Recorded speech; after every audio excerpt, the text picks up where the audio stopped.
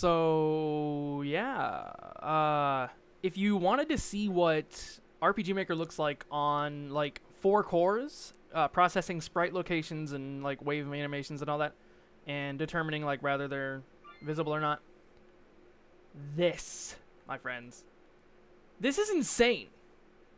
There are so many sprites on the dang screen right now, and the performance is rocking. It's like 80, 100. This is ridiculous. This is like straight up freaking amazing.